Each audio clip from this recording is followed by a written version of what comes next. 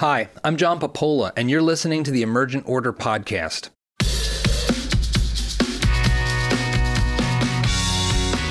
On this episode, I have a conversation with Whole Foods co-founder and CEO, John Mackey. We collaborated on my first feature film, a documentary called At the Fork that I directed and produced with my wife and co-founder of Emergent Order, Lisa Versace. John is an incredible entrepreneur and the co-author of Conscious Capitalism, which is a book that I really recommend everyone read who's interested in the future of business and the role that business can play in society. We talk about that and many more things, and I'm excited to share the conversation with you now. All right, so John, first, thanks for coming. And I want to start off by asking you, how did you go from being a hippie in a commune to an industry titan, to somebody who's built a multi-billion-dollar business? I mean, it's such an incredible transformation. Where does that story begin? Well, it begins by correcting the first statement. I'm not sure I was ever truly a hippie. I mean, I had long hair and I did the things hippies do, but I wasn't, I was in school and university, so I don't know. I mean, I was attracted to all things counterculture at that time, so I think loosely you could have called me a hippie, but never really hardcore.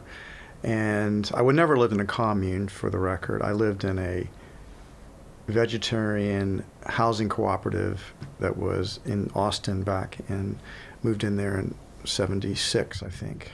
And I moved into that co-op. I wasn't vegetarian at that time, but I moved in because I was attracted to all things counterculture, and I thought I'd meet really interesting people there. And I did. I met my girlfriend that I co-founded first Safer Way and then Whole Foods Market with.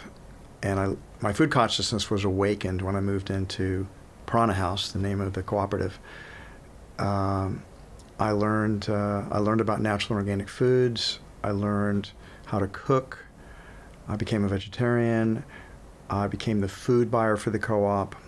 I was like on fire. So my food consciousness really awakened there. And I didn't know it, but I had found the meaning and purpose of my life. And I went to work for a small natural food store called the Good Food Company, and did that for about 6 months, and came back to the co-op one night and was talking to my girlfriend Renee and told her that, I was thinking about maybe starting a store, and what do you think about that? And Renee, who's one of the most enthusiastic people I've ever known, was super stoked by that idea and said, that'd be cool, macro man, let's do that. That'll be fun.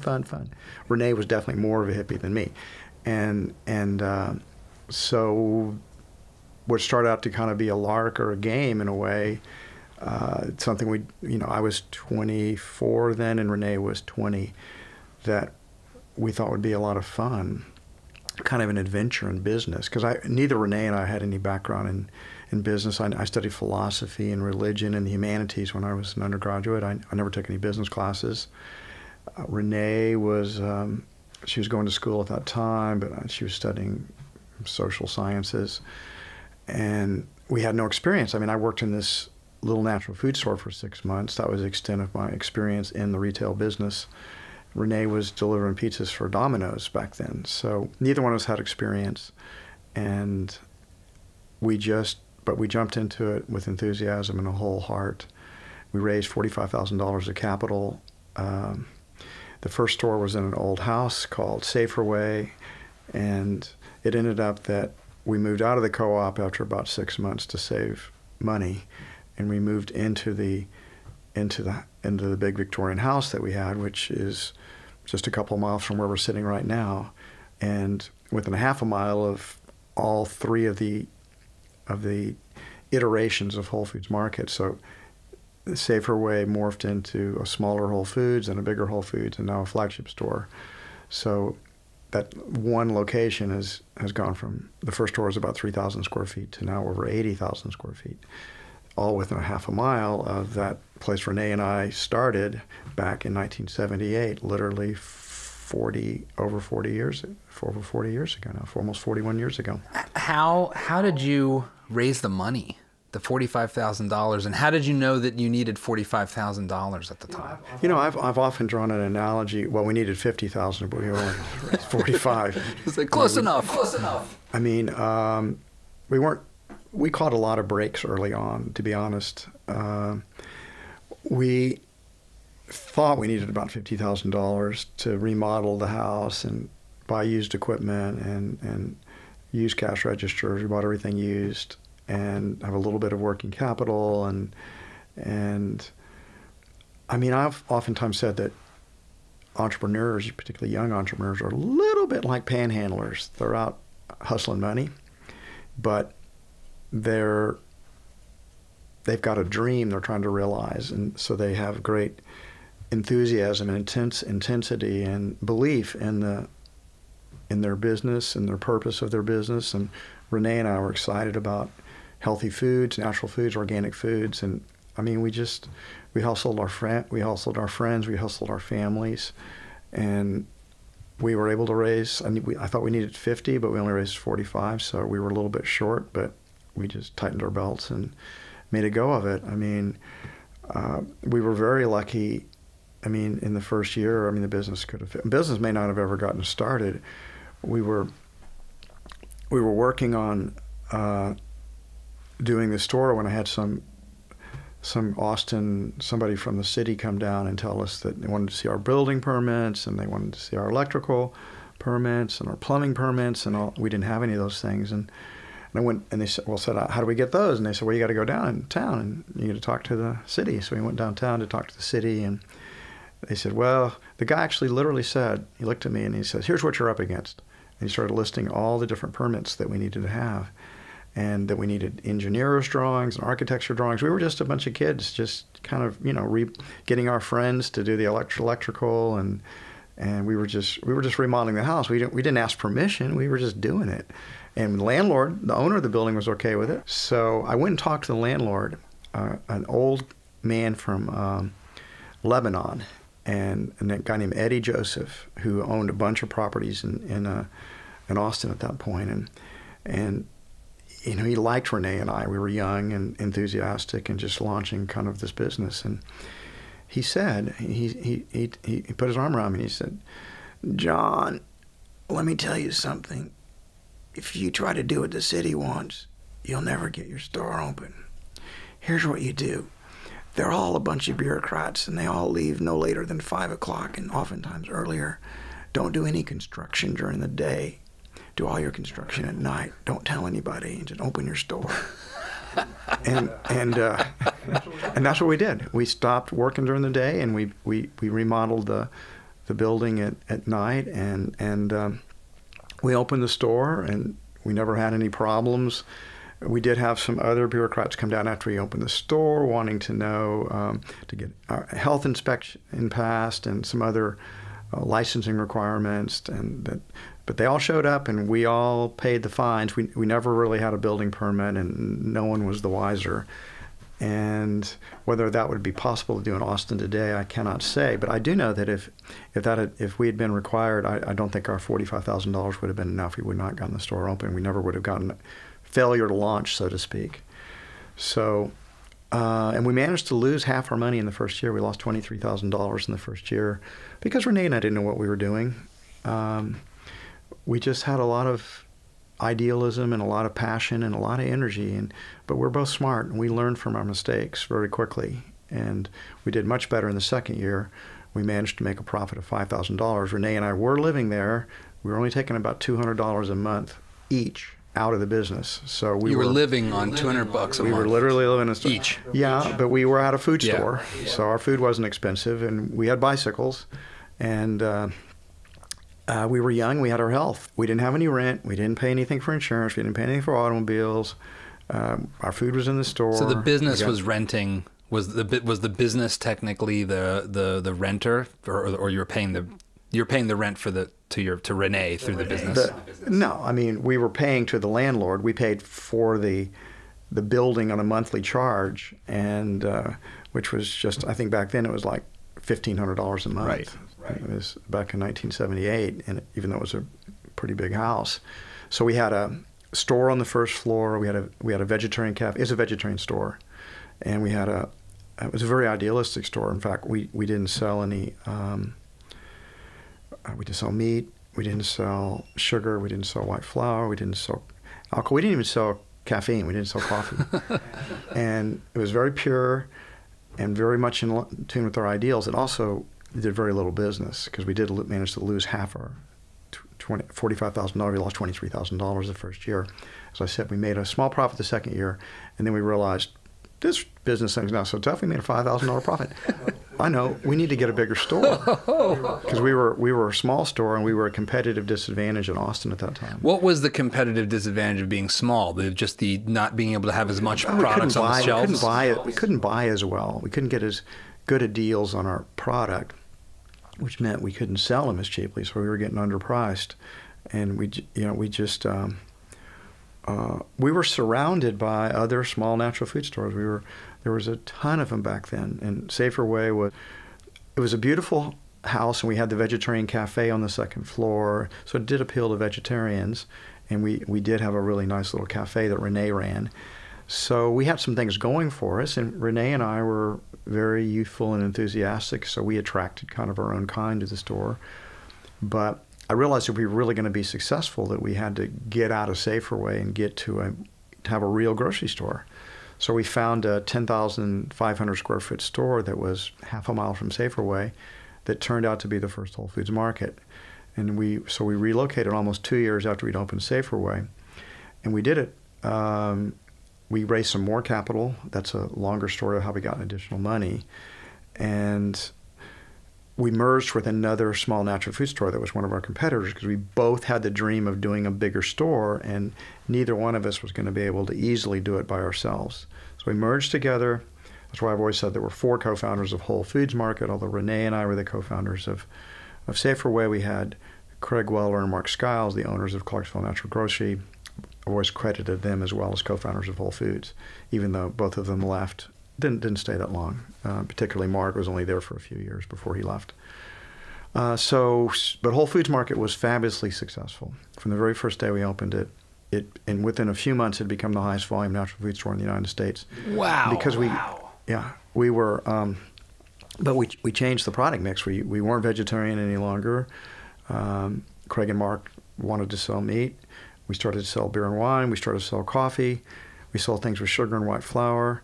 We were a real grocery store, although natural and organic foods focused, and it just exploded. It was a good location. We kind of lucked into a good location, and it was a very, very successful store. I know my wife and business partner and our Lisa, her dad is a Burger King franchisee, and she worked for years to get a veggie burger on the menu. Yeah.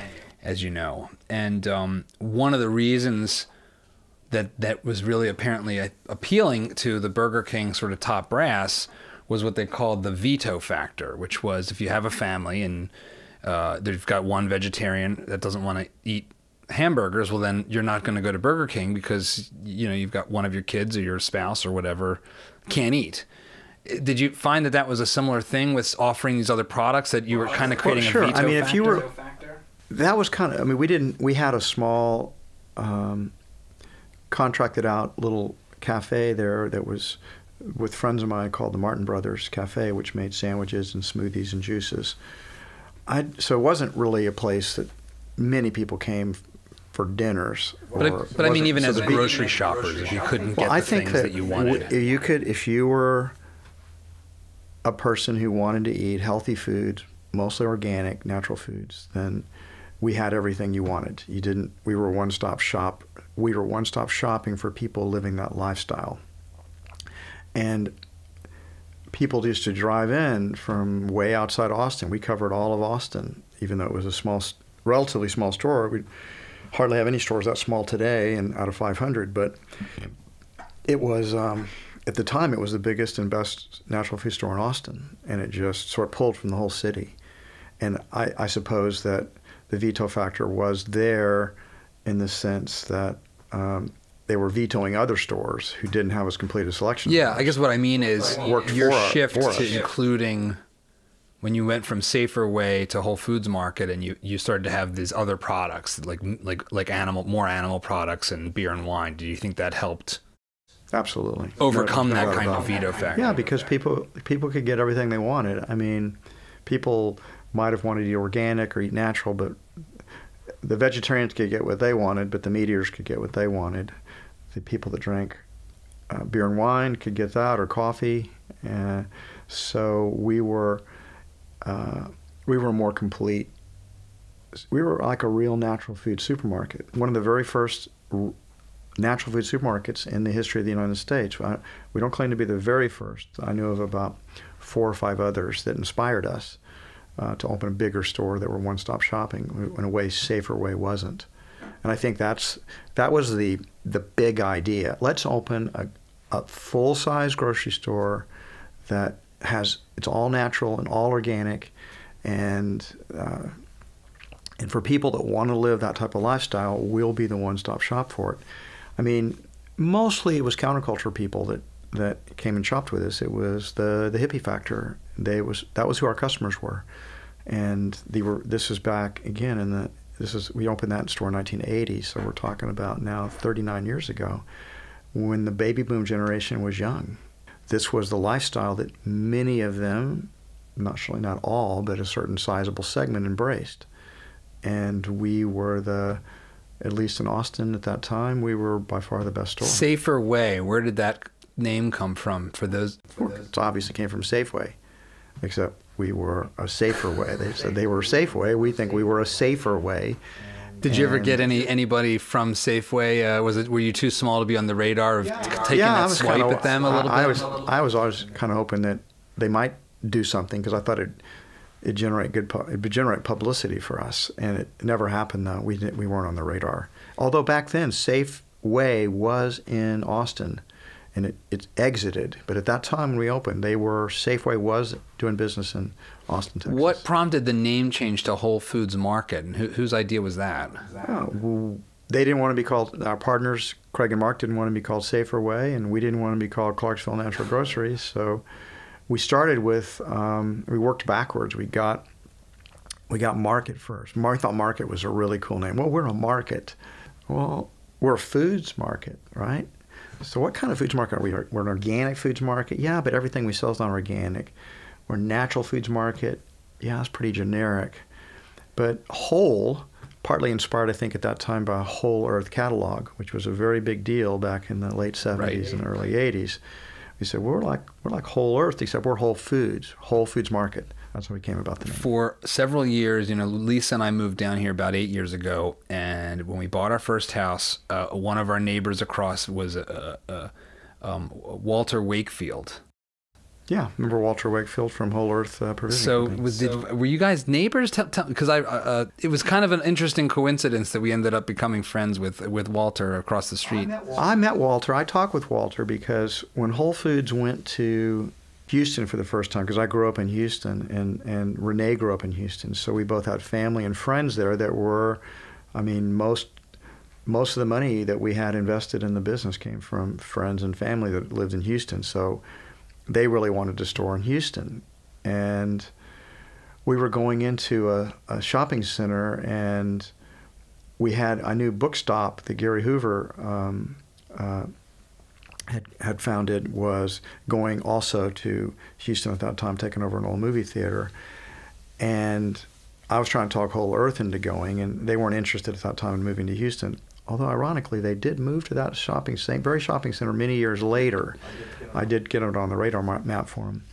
But they didn't want to do it, so I said, hey, how about if my friend Philip Sansoni and I pitched an idea that maybe we could do a franchise, and we could do, because I thought that I loved their stores. I loved everything about them. So, but they informed us that it would cost us at least $500,000 in inventory to get up and running. Yeah, and Philip and I just said, well, we don't have that kind of money, so that deal died right there. For those, I don't know if Whole Earth Provision exists outside of Texas. Does it? It doesn't? I don't think it does. Not not the owners of that particular brand name, Whole Earth Provision. Yeah, But it is in Texas. It's still going. It started before Whole Foods, so that company's at least it's probably pushing 50 years now. So for those that are listening that have never seen one of these stores, how would you describe a Whole Earth Provision? It's sort of a lot of outdoor. Initially inspired by the Whole Earth catalog that Stuart Brand founded, and which was a super cool catalog of basically tools and provisions that you need to go back to the land or live a more ecological, sustainable lifestyle. And they had cool outdoor clothing, and they had hiking boots, and they had backpacks, and so back then there weren't so many dedicated outdoor shops. Right. So I think that's where they concentrated their business. But they had other things too. They might have anything. If the stuff that showed up in their Whole Earth catalog might show up in a Whole Earth Provision company if there was a market demand for it. So they were not just over time. They began to specialize more in apparel, outdoor apparel, and tools, sleeping bags and backpacks and sleeping pads and things like that, boots that people might use going backpacking or camping. But back in the day, it was more eclectic than it is today. So you move in and team up with a rival to create Whole Foods Market, and it takes off. What's the first major scary event or obstacle that you guys encounter after that point? Well, there was, in the first year that we opened Whole Foods, after we'd become very successful, but 9 months after we opened the store, Austin experienced a 100-year flood. The Memorial Day flood of 1981, it was national news. And we knew we'd built our store in the flood zone. Our landlord disclosed that to us. But it was a 100-year flood 100-year flood zone, and I asked, what does that mean? It means about every 100 years, we're going to have a flood that's going to put 8 feet of water in your store. And I said, every 100 years. I thought, okay, those are pretty good odds. I'll be dead probably before the first flood ever happens here. But the very first year, Austin had the 100-year flood. And we did have 8 feet of water in the store that night on Memorial Day, Memorial Day Eve. And Renee, the co-founder, my girlfriend, was closing the store down that night, and she literally swam out of the store. And because she called me up and she said, John, the water's rising. What do we do? Shoal Creek's over its banks. It's coming up Lamar, and what do we do? And I said, can you get all our bulk bags and start stack them in front of the front door? Maybe we'll get a little bit of leakage in, but we'll avoid it, because the store had been built up on a slab that was a couple of feet above the ground level, and we anticipated, well, we never have to worry about that. We're a couple of feet higher than anything else around there. But it did go over the slab, and it kept rising, and they put the bean bags and the brown rice bags and the flour bags were all piled up, and it actually literally kept the water out about 3 to 4 feet. And then the sheer weight of the water, it didn't knock the bean bags down. It just broke the glass that were on the front doors, and it just shattered the glass, and it came flooding in like a tidal wave, a tsunami. And yeah, Renee was lucky to get out of there, but she did swim out. So it makes a good story. In fact, there's a funny story. This was on a Sunday night, and we had a good sales that weekend, and we didn't make a deposit until Monday, so we had Saturday and Sunday's business that was in our floor safe that we had anchored into the back of the office in the back of the store. And when I got in there, all the power had been shut off. It was night, and we came in through the back way to get into the store from the high ground, and the water had come in, and it was only now it receded, and we were maybe, I don't know, a foot of water through the store, 1 to 2 feet of water, and we sloshed our way in, and I immediately went back to the back to get the cash out, and we had 2 days of business, and this was a time, but we didn't take credit cards, and almost all of our business was checks and cash, primarily cash. This was a time when people didn't use credit cards. They were really leery about any kind of debt at all. And, right.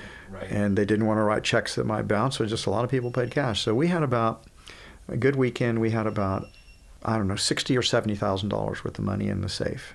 And most of it was cash. And frankly, we just had a flood, and looked like we were pretty much out of business. So my first goal was to get the cash out of that safe. So I waded back in there, opened the floor safe, got the money out, stuck it in a grocery bag, paper grocery bag, and then began to wander my way out. And on the way out, I had a guy say, "Buddy, what do you got there?" And I said, some guy I'd never met, and he was clearly there scavenging what he could, or a looter, I suppose would be a better term.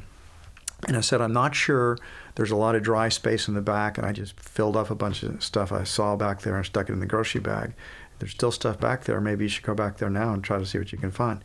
And that's what he did. He went back to the back. If he'd looked in my bag and saw that cash, I might have been, who knows, he would have stolen the money almost surely. But we did get the cash out, but we thought we were out of business because we had we had lots of insurance for fire and theft, but we did not have flood insurance, which is really, you can't get flood insurance except from the government. And so we found out we didn't have flood insurance, and so we figured we were out of business. How did it not kill the business? I mean, it must have been surely more than 60, 70 grand, and just to replenish everything. Oh yeah, everything. Oh yeah, of course. And the 60 or 70 grand, remember, that's money that we'd gotten from selling inventory, and we still owed suppliers for that inventory. Usually you had a 30-day credit on goods you purchased back then. And so this is when I first learned something about stakeholders, although I did not have the language for it. The stakeholders of the business that we think of as customers, our team members or employees, our suppliers, our investors, the community that we're part of. Well, we didn't die because the stakeholders saved Whole Foods. We should have died. We were dead. We were resurrected. We were like Jon Snow in the Game of Thrones. We were dead, legally dead. And then we showed up on Monday, on Memorial Day, to survey the damage, which was unbelievably wrecked. And we started to clean it up. I mean, that's just, what are you going to do? Start cleaning up your mess. And there were all these people in there that I recognized, but I knew they weren't team members. They didn't work for the company, but they were helping to clean up the mess. And it turned out it was our customers and our neighbors. They had come to shop and saw the wreck, and they just pitched in, and they literally helped clean up the store. We actually hired some of them later on after we got reopened again. So the community came to our support. We did a benefit. One of Mark Skiles's cousins was a very famous musician back then, named Dude Skiles, and I think he played for Beto and the Fairlanes, which was a fairly famous band back then. And they did a benefit concert for us, and we raised, I don't know, $10,000 or $15,000, $20,000 from that. But our stakeholders didn't let us die. Not only did the community bail us out, but our team members, they still worked. We couldn't pay them. We said, if we get back open, we'll pay you, but we can't pay you for now. Most of them just worked for free, and then we paid them back when we did get open. Our suppliers fronted us all new inventory, although we couldn't pay them. Once they heard about it, they fronted us new inventory. And one of them told me, I think, a fairly funny story, that the TV camera showed up the next day, and it's June 1 in August. I mean, in Austin, Texas, it was really hot. We had no power, no electricity, no air conditioning. So everybody stripped down. I mean, the guys all took their shirts off. We were in shorts, sloshing around. And TV cameras came. There I was. It turned out I was on national television without a shirt on. And one of the suppliers, said, "Hey, I saw you on TV. Yeah, we're gonna front you some more inventory." I mean, boy, what a wreck that store is. But I mean, they knew how well we were doing, and they thought we were a pretty good risk to get back open and reestablish where we were. But he said, "Hey, John, next time you go on national television, wear a shirt." Says, "You're really skinny, man." Well, it's that good vegetarian diet. It was keeping you lean. And also this bank, the bank loaned us more money. Although, I'll tell you a story that I did not learn this for many, many years. I didn't learn about this until sometime in the last 7 or 8 years, I discovered that the bank actually didn't loan us the money. The banker co-signed the note, because I was thinking they loaned the money on my signature, but I couldn't figure out why bank would loan us $50,000 on my signature when my signature was completely worthless. I had no money. Anything I owned was in that store, and I was young. I didn't own anything. And in fact, the bank wouldn't loan us the money. That banker liked me and liked Whole Foods so much, he personally guaranteed the loan. Wow. And he never told me. And later on, I was talking to a banker, and I stayed very loyal to that bank for many, many, many years until they were merged out of existence as we know it, and that my banker left. And we were talking. I met a banker from those days later on, and the banker that did this for us is a guy named Mark Monroe. And I was talking to a banker that worked at that bank, and he said, "Boy, Mark sure did love you guys." And I said, I loved Mark. I miss that guy. And he said, "You know, he's the one that co-signed your loan, right?" And I said, "What do you mean he co-signed the loan?" "Oh, the bank turned it down. He personally guaranteed that loan." And I said, "You got to be kidding, really?" And it's like, "He never told you?" I said, "No, he never told me that." He said, "Well, he did." And so that's a stakeholder that cares. And then also our investors kicked in another $50,000. So we scraped it together, and we worked around the clock to get that store reopened again, and it took off right where it left off. And it just, like nothing had ever happened. So that's a long story, but the flood had a pivotal impact on us. It pulled us all together, taught us about the importance of your constituencies, your stakeholders. And so when I encountered the theory of stakeholders, many years later, it was like, well, that's what happened. Stakeholders rock. We love our stakeholders. Got to take care of our stakeholders. Build that out. So when you say stakeholders, for someone that's hearing that term and thinks maybe they're thinking, are you talking about shareholders? But you're not. So what is a stakeholder? And a stakeholder is somebody who has a stake in the business. They're particularly ones that are voluntarily exchanging with the business, that are connected to the business. I mean, a business has many constituencies it has to make happy if it's going to be successful. They're all trading with the business for their own mutual gain. But the stakeholder philosophy is, if you consciously manage your business to help make sure all your stakeholders are flourishing, you will have a higher degree of integration and a higher degree of synergy. And it's kind of one of the foundation pieces of conscious capitalism, actually. And basically, in retail business, management's job is to hire the very best employees that you can find, make sure they're well trained, and then make sure they're happy. Because if they're happy, they will serve the customers better, and that will make the customers happy. If the customers are happy, they're going to shop more frequently at your business, they're going to become more loyal to you, and the business is going to flourish. And if the business flourishes, that makes the investors happy. And so you have this virtuous circle of happy stakeholders. And if you throw the suppliers in, once you recognize, as I did early on, that the suppliers are not somebody to try to exploit, they saved us. If they hadn't fronted us all that new inventory, we never would have been able to get going again. And to see them as your partner and not someone that you can take advantage of. And Whole Foods has always had a deep connection to our suppliers, and we realize that our success as a business has been due to the innovations and creativity of literally thousands of suppliers. So the stakeholders are all matter, and you got to take care of all of them, and that's been a big insight. Does that those circles of stakeholders vary? So when in your book Conscious Capitalism, you talk about the stakeholder. You talk about them somewhat in like concentric circles, right?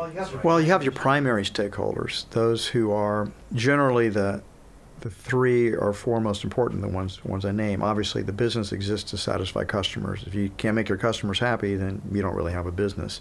You can't make your customers happy unless you have people working with you, even if it's just your family. If it's a family business, like a small restaurant that's family run, still, if your kids are working there and they're mean to the customer, the business is not going to flourish. So you need happy employees working for you that are they care about the business. They're taking care of the business. And if you treat them well, you treat them respectfully, and you pay them well, and you help them, give them opportunities to learn and grow, then you're going to have lower turnover rates. You're going to have higher.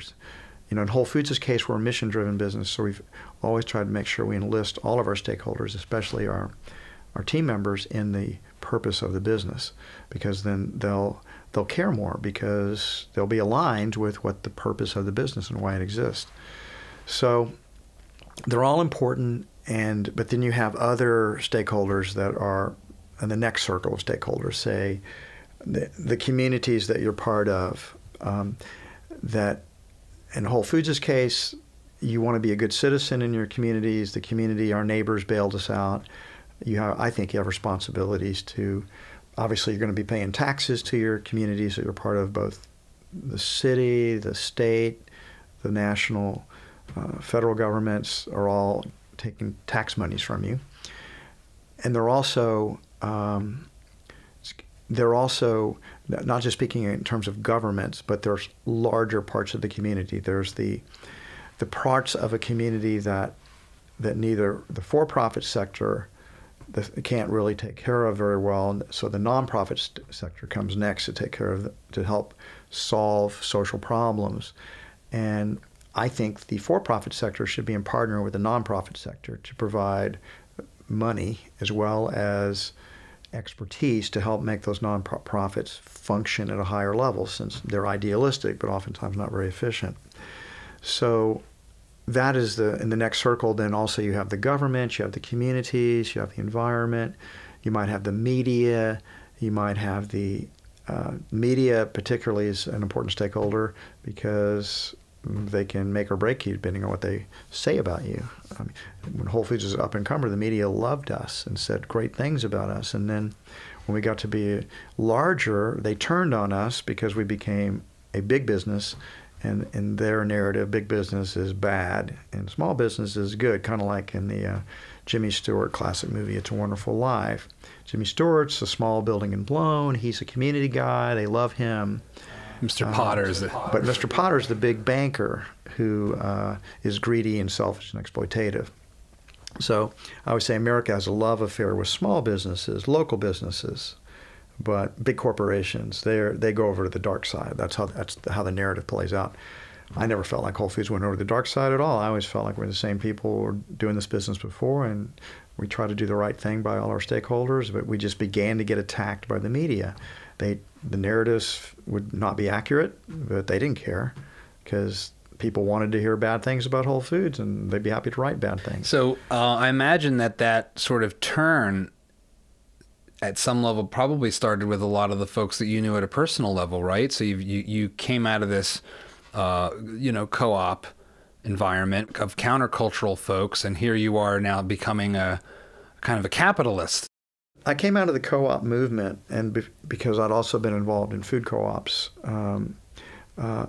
while I was at Saferway, and while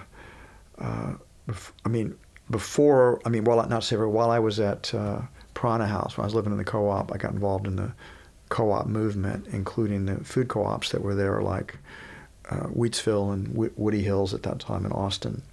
And I've been members in both of those. And when I started Saferway and started to do food for, as they would put it, food for people, not for profit. And when I began to try to make a profit,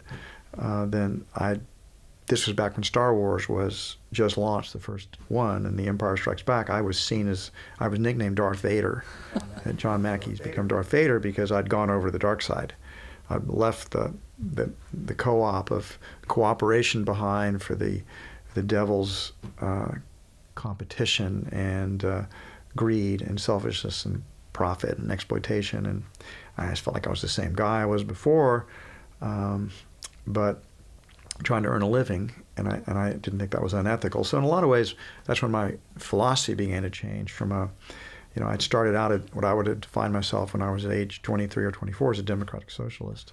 But starting a business kind of woke me up from that. It was like, whoa, this philosophy isn't true to what I'm doing here. I'm creating value for people. I'm running a business, and I'm creating jobs, and I'm creating good food for people, and I'm paying taxes, and I'm making donations to nonprofits, Why does that make me an evil person? I'm not. I'm a good person trying to do good in the world. I'm very idealistic.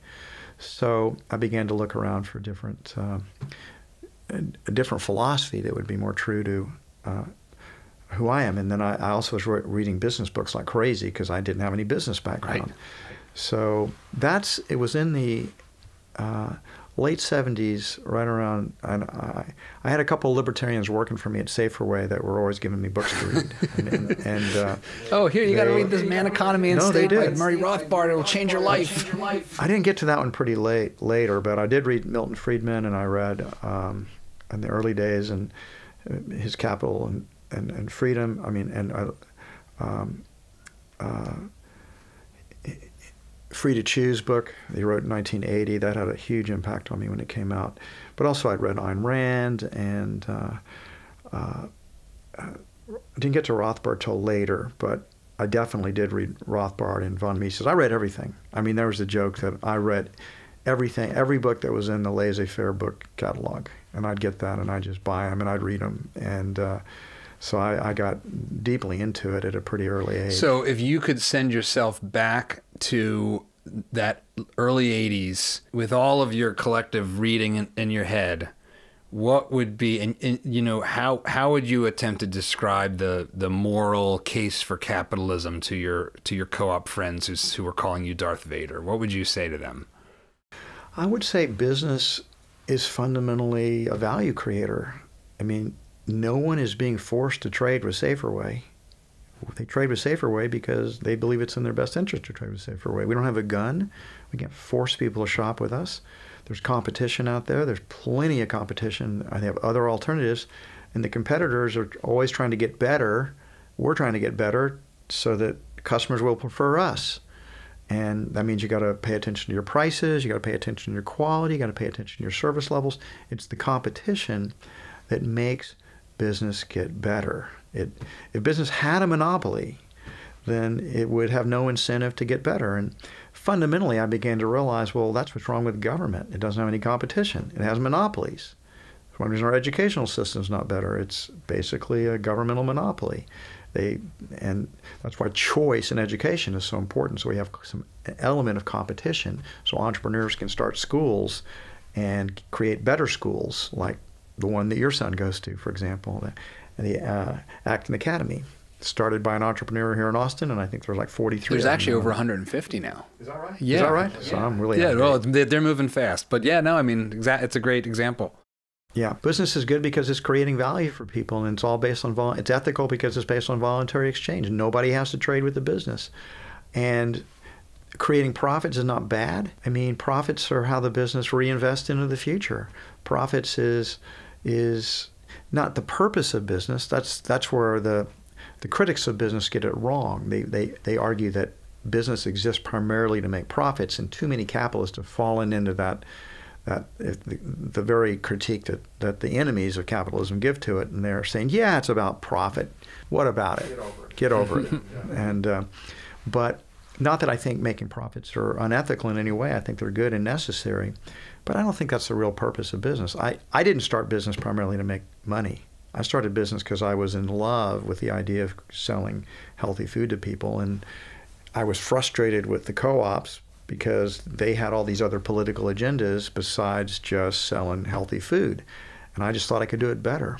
I thought I could do it better than the co-ops could do it, so I broke away from it. So there's this misunderstanding, if you will, about profit. The other thing that I've heard, and I've spoken to a couple of sort of modern sort of Marxist economists recently, is this notion of sort of exploitation of workers, that profit is you workers are creating the value, and it's all such nonsense. Make the case for why that's why is that nonsense? Well, it's nonsense because, again, no one's forced to work for you. There's competition for workers, and it's easily seen. The minimum wage in the United States is $7.25 an hour, I think, or something like that right now. And Whole Foods starts people at $15 an hour. Well, why don't we just pay everybody $7.25 an hour? It's all we're legally required to do. Why would we pay more? We pay more because we can't get good workers for $7.25 an hour. We have to pay more because there's competition for workers. And that competition bids up prices. And if you're mean to people or treat them poorly, again, they have other alternatives in the marketplace. So if you're a jerk or an asshole, you're probably not going to be able to hold on to your people. They're going to leave you for other places. So it's based on voluntary exchange. No one's being coerced to work for the business. So that's the first thing that's very seldom seen. And people say, well, they don't have a choice. Workers are going to starve to death. It's like, well, actually, they clearly do have choices. And because they, in fact, leave all the time. And we're not in cahoots with all the other businesses out there trying to force wages down. I mean, there's competition for workers, and if productivity goes up, that drives up the cost of the labor, and that's how progress happens in society. Otherwise, you just pay as little as possible, but you have to pay what you have to pay to get the best people. And so that's the first important point, one that's almost never discussed, because they always go back and fall back on this idea that the power is held by the employer. And it's like, actually, it's not. It's a competitive situation. I mean, General Motors is a pretty big car manufacturer, and I don't have to buy a car from GM if I don't want to. Right. And you don't have to work for Whole Foods if you don't want to. It's competition that keeps prices down for automobiles and raises wages. And secondly, this whole idea that all the value is created by the workers is obviously, just a little bit of thought would show that's not true. It's, yes, a great percentage of the value is created by the workers, and they get most of the money. I mean, profits are not, I think Milton Friedman has demonstrated that throughout history, the profit fund and the wage fund, basically wages are about 3 times bigger than the profit fund. But the reason why it's not exploitation, besides the fact that it's just voluntary, is they don't assign any value to what entrepreneurs do, or what management does, or what investors do. And that capital isn't free. No one's going to invest their capital for free. I mean, if they loan it, then they're going to want to get a return on that loan, because they could lose it. Maybe the loan will be back. They charge interest for it. And if you're going to make an investment, you don't invest for free. You expect to get your money back plus profits over time. And so it's all a voluntary system. And it's all through competition and through exchanges. That is the great wheel of capitalism, of a market economy, and it sorts itself out. Is it perfect? Well, of course it's not perfect. These are processes. These are things that tend towards efficiencies over time, but then there's always disruptions, and there's always going to be, there's no way to make it perfect. Nobody's smart enough to make it perfect. But when you have a market economy and you have these processes of competition and innovation occurring, it tends to work towards the collective good over time. And that's why capitalism lifted humanity out of the dirt. We were, 200 years ago, 85% of everyone alive on this planet lived on less than $1 a day. That's a simple fact. 200 years later, less than 10% do. And that's on the same adjusted for dollars. We are so much better off. In fact, I find it quite ironical that so many young people are unhappy today. There's absolutely never been a better time to be alive than right now. This is the best it's ever been for humanity. I'll give you the entire history of the human race. Tell me another time you'd rather live than right now. Is it perfect? Is it a utopia? It is not. It never will be. But it's getting better. Progress is happening. And it's mostly capitalism, and capitalism combined with science and rationality that's lifting humanity up. Your work, your books, your speeches, along with people like Matt Ridley and Steven Pinker have really, Who are my heroes? They've really the data on this. Why do you think people are so inclined to believe that things are going wrong, or that the rich are getting richer and the poor are getting poorer, when the data simply doesn't support that, especially when you look at the planet. I mean, when you... It's a complicated issue, but I'll give you, it's something we could talk about for a long time. Well, the first one goes back to, I think, to our evolutionary history, where, look, if you didn't have fear, you didn't survive in the ancient human evolutionary past.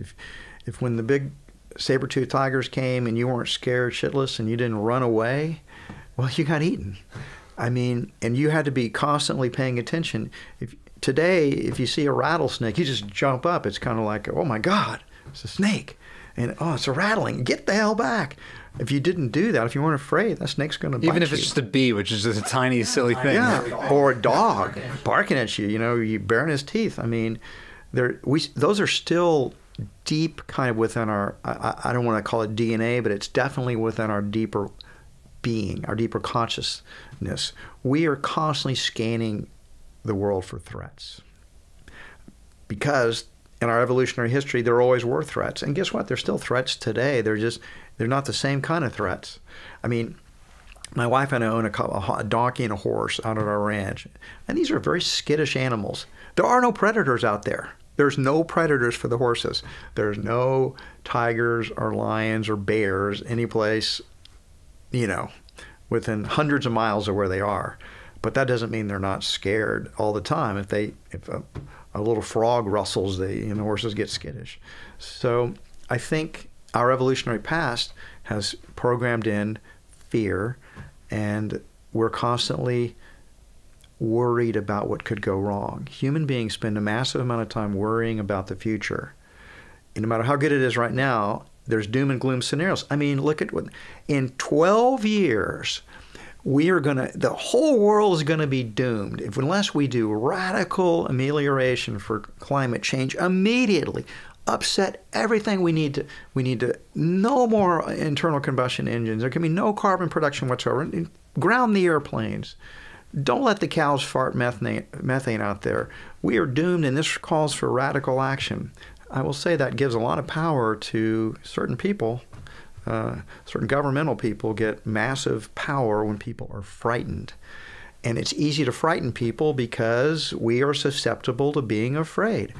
And just watch, sometimes, I never watch the news because it's just such a downer, but just step back and watch the news one evening for 30 minutes. And if you're not a little bit scared when you come out of the news, then you're watching different news than I've ever watched, because it's basically all the things that are going wrong everywhere in the world.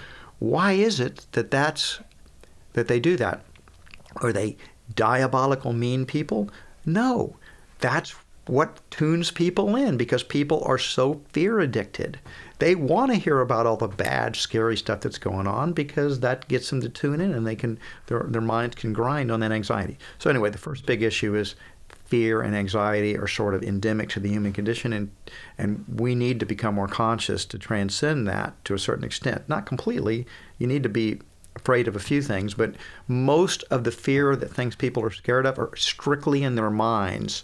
They're not actually out there in the real world. So people are worrying constantly. I have friends that if you solve one of their problems, they just go to the next problem. They just worry, and it's a kind of addiction, and it's really what most people live their lives in fear. I have no other way to put it. Italian mothers are especially good at it, let me tell you. I'm telling you, it's Italian mothers are the tip of the iceberg there. So that's the first thing. And the second thing is the people don't like this when I say this. I always get challenged on this, but I'll stick with it because I think the facts are right. And it was Dierdre McCloskey first really kind of brought this to my attention when I read her amazing trilogies on the bourgeoisie virtues and bourgeoisie dignity. And the third book title escapes me. Bourgeois Quality, I think. Yeah, exactly. We had Dierdre on for an interview. Oh, I love Dierdre. I love her work. In the entire history of humankind, there's almost been no period where business people have not been held in disdain by the intellectuals. Intellectuals don't like business people. They don't like commerce. They don't like capitalism. The universities are that's the hotbed for Marxism. That's the hotbed for anti-capitalism, because that's the hotbed for where intellectuals are.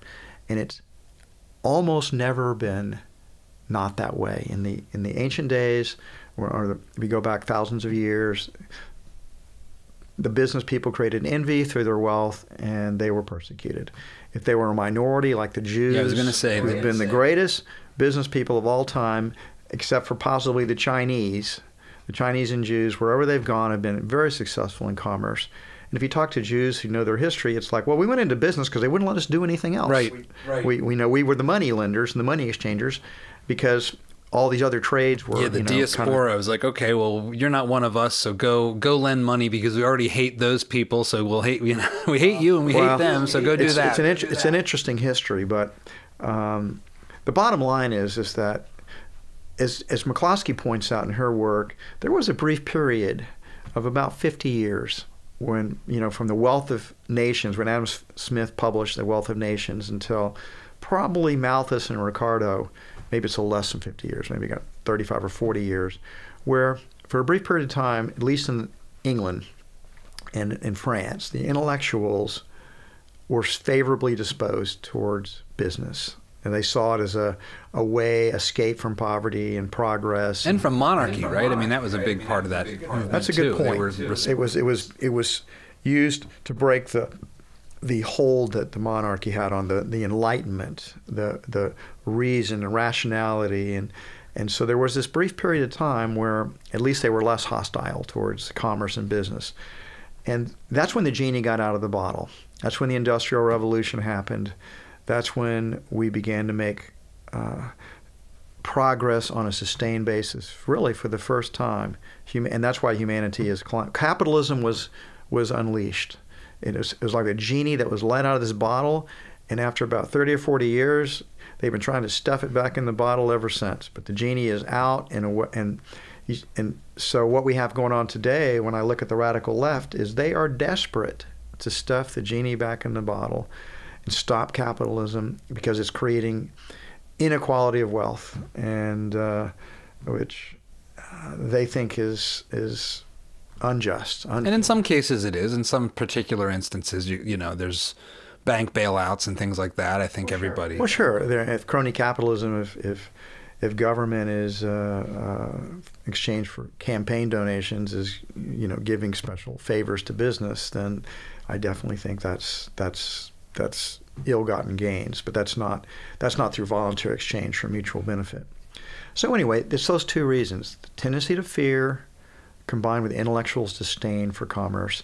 Combine those two, and you have crazy stuff happening, which is not that I worry about it too much, but if I think about it, I'm worried someday I'm going to get really old, and the millennial generations can basically put me in jail and steal everything I've ever my entire life's don't work. watch and don't spend any time watching Middlebury College or Evergreen State YouTube videos, because they'll make you build a bunker real quick. Or move out of the United States. One of the things that is so interesting about you're so passionate about capitalism, and you've had this incredible life experience of experiencing what business can do, and yet you've actually had debates with Milton Friedman, who in the 20th century is arguably maybe the most famous free marketeer on the purpose of business, and so tell me about those debates. Like what was Milton Friedman's position that you were debating, and how did that go? Sure. Well, first of all, Milton is one of my intellectual heroes, so I admire him tremendously, and he's passed on, so he cannot answer these debates any longer. So in some sense, it's always easy to debate somebody who's dead, because they can't respond. But we did have a debate in Reason magazine back in the 2000. Milton passed, I think, in 2004 or 2005. So it was, or 2006. Yeah. I think this debate occurred in like 2004 or 2005, and also involved T.J. Rogers from who was a hardcore libertarian entrepreneur from Cypress Semiconductors. And What I realized about in my business experience was that business was fundamentally this force for good in the world, and yet it was treated very disdainfully by the intellectuals and misunderstood constantly compared to a sociopath. Yep. All they care about is money. These people are not to be trusted. They're greedy and they're selfish and they're exploitative. And I always felt that the defenders of capitalism, partly influenced by Ayn Rand, but also Milton, Friedman in certain ways, they fell into the trap that the Marxists and the enemies of capitalism had set, which is they didn't fight back on an ethical basis. I mean, Rand tried to fight back by basically shifting the ground and saying, yeah, we're selfish. And selfishness is good, the virtue of selfishness. And that was like...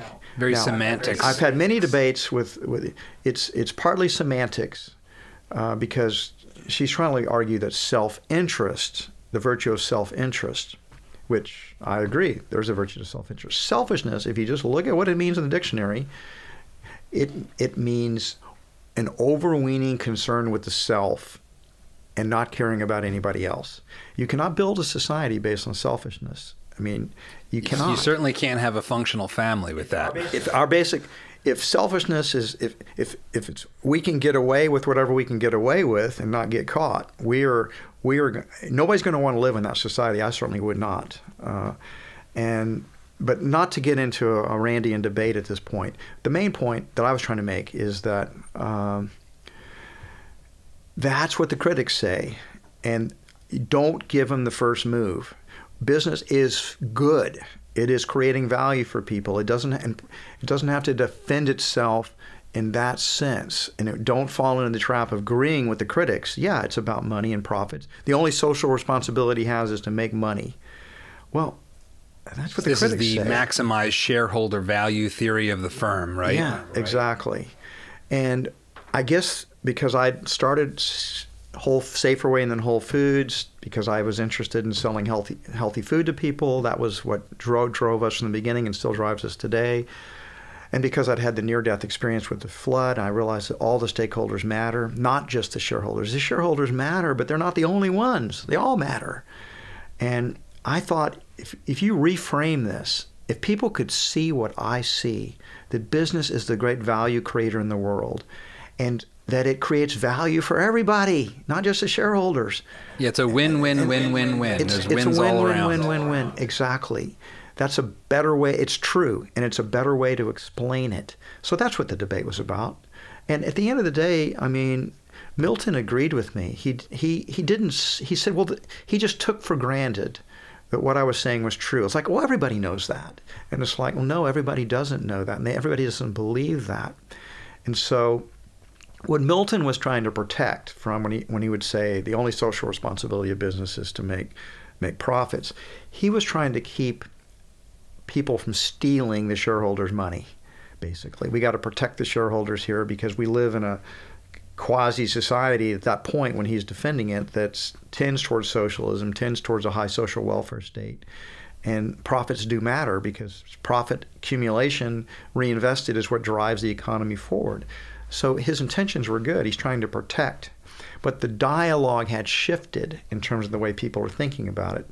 So I was basically arguing for a reframing of the answer to purpose, stakeholders, and conscious capitalism. And conscious capitalism. And I do think business has social responsibilities beyond the shareholders. We absolutely do. It's like we live in a much more integrated society, and it's that we shouldn't use the business just to fulfill our own personal beliefs in the world, whatever they may be, your own good causes or your own. That's an abuse of the business unless you own it. They're right. We are stewards of the wealth of the company. But I mean, I think philanthropy, for example, should be strategic. It should be something that creates good in the world, but also is a win-win-win for the company. So it creates good brand equity. Whole Foods has 3 foundations, for example, and without going into all 3 of the foundations, I'll do a couple of them very quickly. The Whole Planet Foundation, it's dedicated to ending poverty on the planet through microcredit loans to entrepreneurs, mostly poor entrepreneurs, and we're doing that in 67 countries now.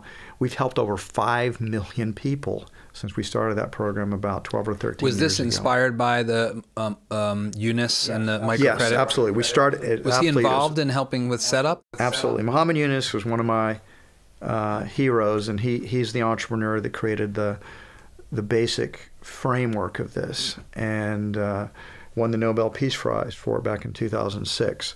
And so he was an early inspiration.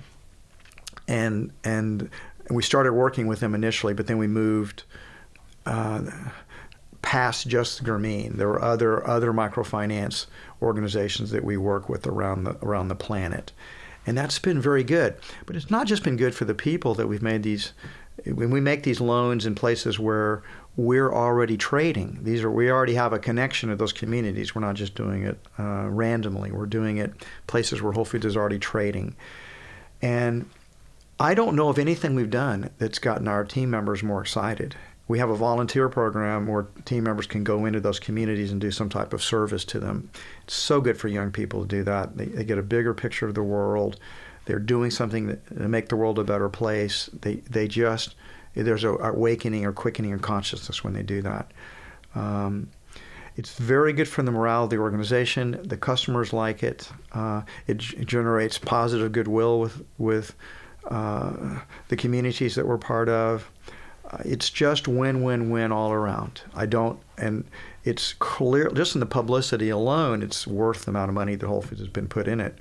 But when you consider the team member morale and the goodwill that creates with our customers, it's been one of the best strategies we've ever done. A second one we do is we call the Whole Kids Foundation. And this is basically working on the health of children in our school systems. So we've now given away over 7,000 salad bars and about over 5,000, maybe 5,500 gardens now. We'll give a free salad bar. We'll set up a garden for these, because we found kids need to eat more fruits and vegetables. Basically, They eat junk food, and their health is suffering as a result. Grade E or grade F ground chuck tacos and hot dogs. Oh, yeah. It's basically been a dumping ground for the food industry to dump this food. And that's a great example of crony capitalism, where they get the governments to, because they control the schools, to make their school lunch programs have all of this food that isn't necessarily good for the kids, but it's kind of their excess production in a way. So from dairy products to meat to, the fast food industry to various, junk food. That's what you get in the schools. That's what was available in my school when I was growing up, and it's still what's being sold in the schools. So that's been incredibly good for, again, all these different stakeholders. Our customers love to support that. Our team members are enthusiastic about it. Anybody that has any kids in school thinks, well, that's what Whole Foods should be doing. People want corporations to care, and corporations that don't do anything are just seen as basically they fall into the trap of the critics. That they're just money profit machines, and they're just soulless machines that all they want to do is extract as much wealth out of society as possible. I don't think that's true of corporations. Even if they're not philanthropic, they're still value creators. But they're falling into the trap of the critics, and it harms capitalism. It harms business reputation in society, which is very low. If you look at the polls, big business has a 16% approval rate. We're doing a very bad job of marketing the goodness of business in the world. And it's ironic, right? I mean, you felt the need to add this extra adjective, conscious, to capitalism. And there's always been this debate among classical liberals and libertarians about having inherited Marx's critical term, because in a way, capitalism as a term to describe this free exchange market economy is it's focusing on only one part of it in a certain sense. Depends on how you define capital, right? We don't use capital just for economics any longer. There's intellectual capital. There's emotional capital. There is social capital. Yeah. These are words in our language now. So capitalism today, maybe when Marx made it up, it was strictly financial capital, and it had that pejorative connotation to it. Today, there are all these different kinds of forms of capital, and business in a sense. So in some sense, capitalism now is a quite appropriate word for what business is doing in the world. It's almost like capabilityism in a way. Exactly. Now, Dierdre McCloskey came up with a term that I happen to really like. She called it innovism, but I think innovationism is actually a better term and if that ever caught on, I'd be a big supporter of it, because in a sense, what we think of capitalism is just constant innovationism that leads to a lot of failures, but then a lot of successes and replication and iteration on that. And that's how progress happens, through innovationism. We can really see that today in the tech world, where, I mean, it's just astounding what's been invented in the last 30 years, in my opinion. But then you can pick almost any 30 years in the last 200 years, and it's astounding what was invented in that 30-year period. It's just the process of evolution, right? I mean, when you think about it, this sort of top-down technocratic planning of the economy is a kind of economic creationism that, you know, which has always been such a funny thing, that it's intelligent design. Right. We're going to have intelligent design by the kinds of people that we didn't like in high school for being social climbers. Well, I think what the intellectuals don't like is, you're right, they want to be the designers, so they have sort of godlike aspirations, as if anybody would be ever smart enough to actually design an economy that worked. It was been tried and failed again and again and again and again and again, but it's hard for people to believe what do you mean nobody's in control of the economy? Remember the first thing we talked about, fear? Right. Oh my God! No one's at the wheel. Scary. No one's got their hand on the tiller. You know what? I think when we get automatic cars, and those cars work, and people are getting in these automatic cars and driving around, it's like, okay, who's at the wheel? Well, actually, maybe they'll say somebody still designed that. Nobody designed the economy, basically, and that scares people. Who's going to stop the Jeff Bezoses and the Bill Gates from just accumulating all the money in the entire world?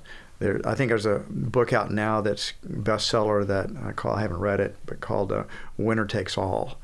And it's this idea that inequality is going to continue because the rich people are going to keep stuffing all the money in their pockets, and people are going to get poorer and poorer and poorer.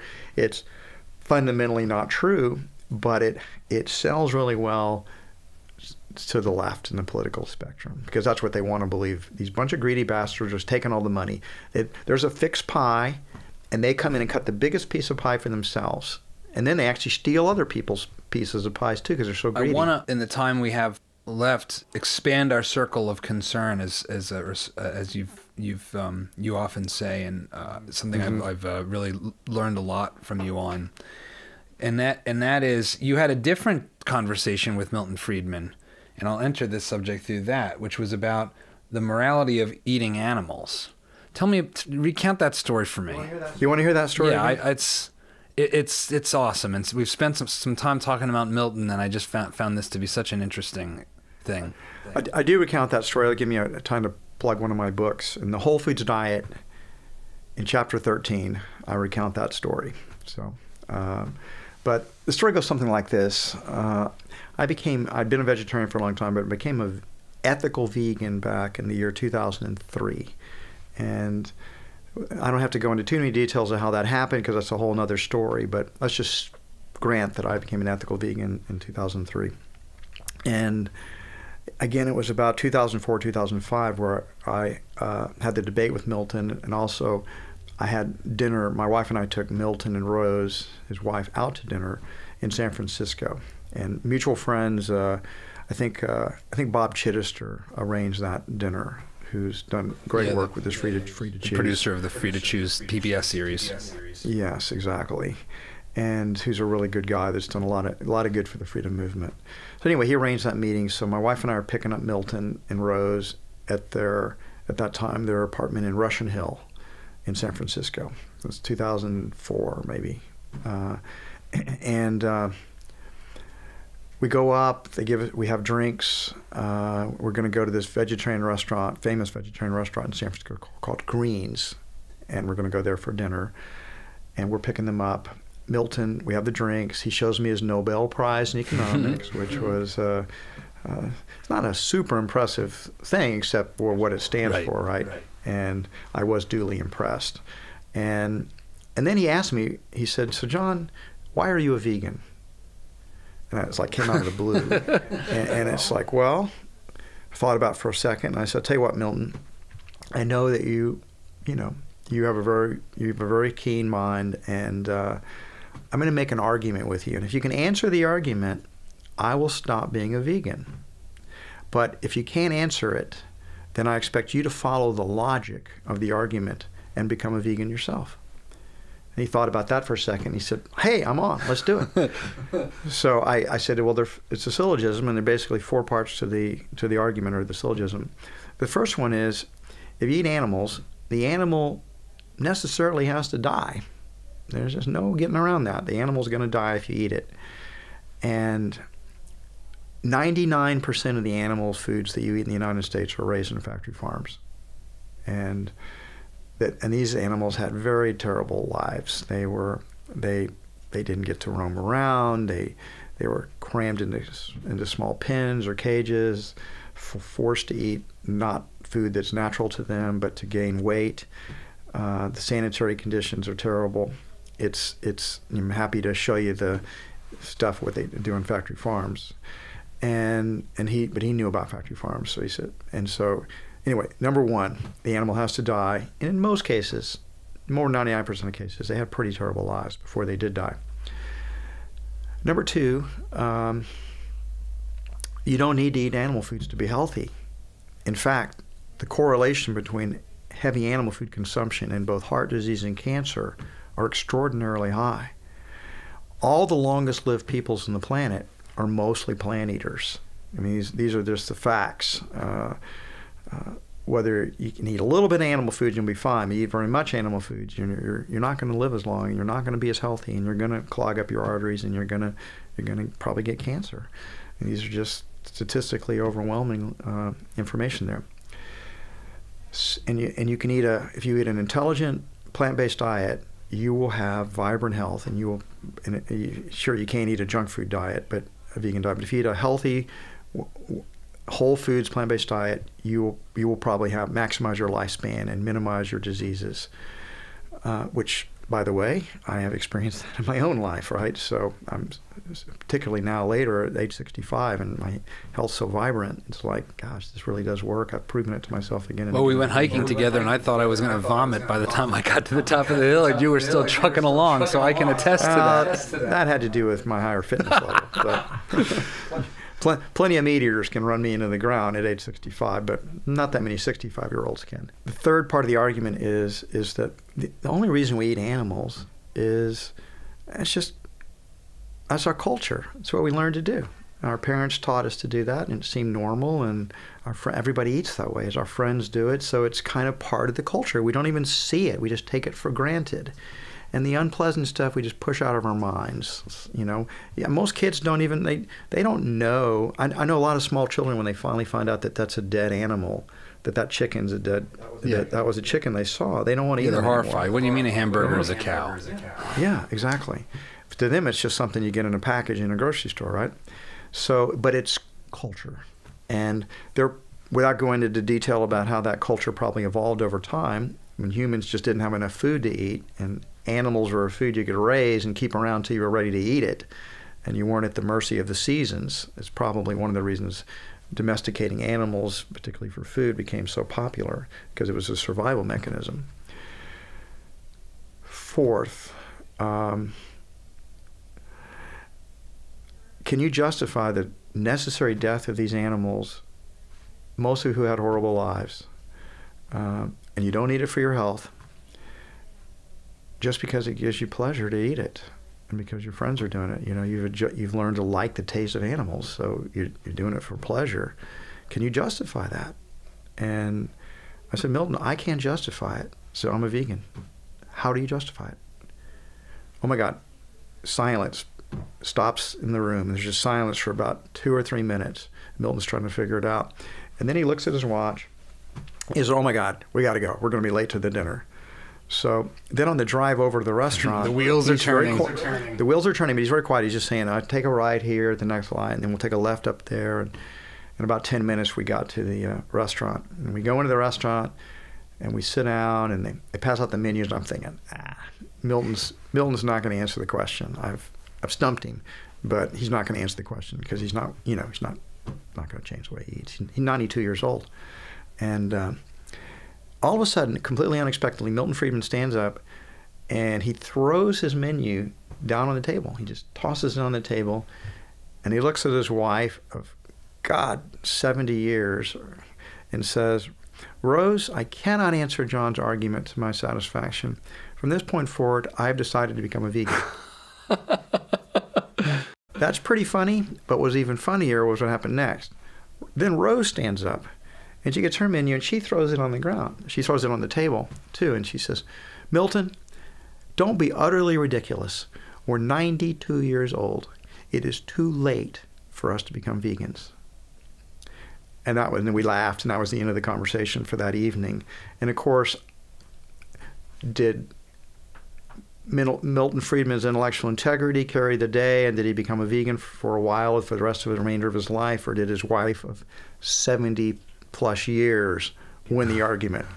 Since I've lost virtually every argument with my wife in my 29 years of marriage, probably she persevered. But it's still a good story, and prepared to change his diet of 92 years, basically, because he heard a good argument he couldn't answer.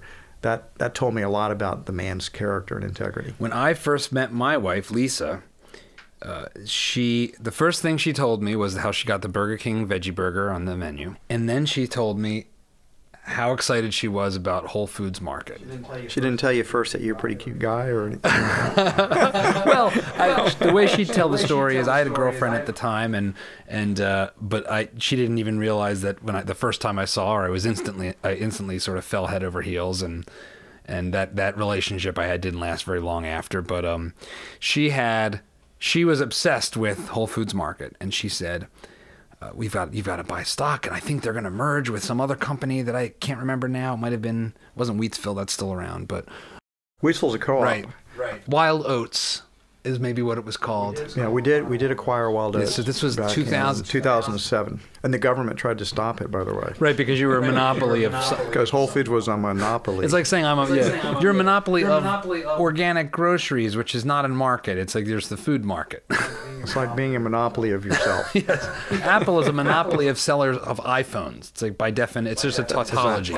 Exactly correct. So she was that influence on me, but it took a long time. And so when we decided to start our business and move to Austin, one of the things she was excited about was this is going to be amazing. We're going to be in the home, of Whole Foods. Whole Foods. Someday, we have to get to know John Mackey and do some kind of creative project. And you and I first really met. You mean I was set up? It was all set up. So you and I first. We actually had a brief meeting at a Freedom Fest in Las Vegas before this, but we were going out. We were in the airport together, and I think Gary Hoover, who you've known for obviously a really long time. We were heading to Freedom Fest. Yeah. Saw me. I'd met Gary separately, and said, "Oh, you got to come and meet John and hang out." And we started to hang out together, and you said to Lisa, you're a vegetarian and a libertarian. We're in a very tiny club here. These two overlapping. Yeah, not too many libertarians or vegetarians or vegans. Most of them are the other way. They're paleo, low carb people. Right. And so over the course of about a year, we got to know each other more, and you started to hatch this plan with Lisa to make a film about the way animals are raised for food, which was something that. And the morality of it, and we didn't, I was aware of it through Lisa, and Lisa was obviously, this was the deep passion of hers. She's always been an ethical vegan because of the treatment of animals. We were working with the Humane Society and kind of put it out to bid, and you guys won the bid. So the film is At the Fork, And it is one of the proudest things I've ever done in my life to have participated in that project together with you, John. Just talk about what that experience was like for you, to see this process of this was your first movie project to be involved in, and probably my last one. Doing documentaries not the most profitable endeavor, but there's the old joke of how do you become a millionaire? Start with $1 billion and start making movies. Right. Unfortunately, that is all too often true. But what was, I'd love to, we haven't talked that much about the experience of the process together.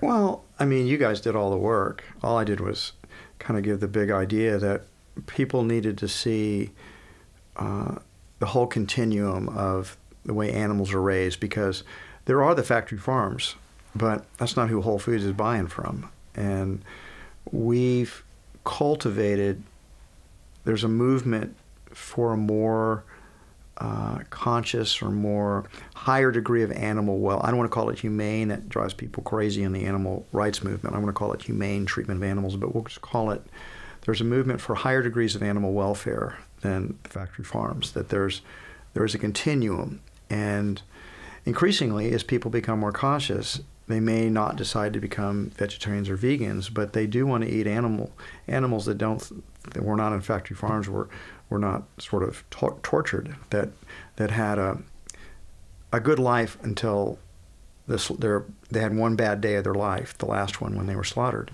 and even that done in a relatively painless way. There is a strong movement in the culture for people that are not willing to become vegan or vegetarian to have a source of a higher welfare animals. And that's in a lot of ways what Whole Foods is focused on. We're focused on selling foods for plant-based people, but realizing that's a small percentage of the population. I did not want to go back to Safer Way days again, because I tried it. I tried being a vegetarian store. It's just not a big enough market. You can't do what you need to do to sell healthy food to people. You have to meet the market where you find it, basically, and you can move it a little ways, but only as far as it's willing to move. Something that people are not in business do not understand. And I'm constantly criticized by people who've never done anything in business and don't ever have to meet a market or satisfy a customer, full of righteous indignation and judgments about how business people are unethical, practically, I guess this is a little bit of a rant. It's okay, rant away. Slightly off topic, but Whole Foods is attacked by activists seemingly every day, new activist groups attacking us for whatever. And you've been personally accosted in circumstances. Oh, yeah. A lot of the latest attacks are about, they want Whole Foods to guarantee that our entire supply chain is, climate change compatible, that they want us, when we do business with about 30,000 different companies, and they want us to basically police them. And if we're not willing to do that, which is an impossible task really, other than you make requests, then they're going to attack us. Whole Foods, give us F grades. Whole Foods not sustainable, but mostly because we're just not doing what they want us to do. And so, but Whole Foods is doing a lot in animal welfare, and hence I thought doing a film and showing some of the higher welfare farms, which the film does a wonderful job of doing, and showing, from White Oak's pasture farm and what they're doing with pigs and the way they're being pasture raised to chicken layers. You show all the different aspects from the factory farms, like where we have Craig Watts and his factory farm chicken farm and his disillusionment with that, and you show the whole spectrum. The film is an excellent film. It's well made. You and Lisa have a great dialogue in the film, with you being more skeptical and Lisa being more of a true believer. And you go to kind of in a journey into America's heartland. So it's a really good film, and I thought you guys did a great job of portraying sort of the continuum and to the factory farms. And we actually you can't show the very worst factory farms because you can't get in there to film it.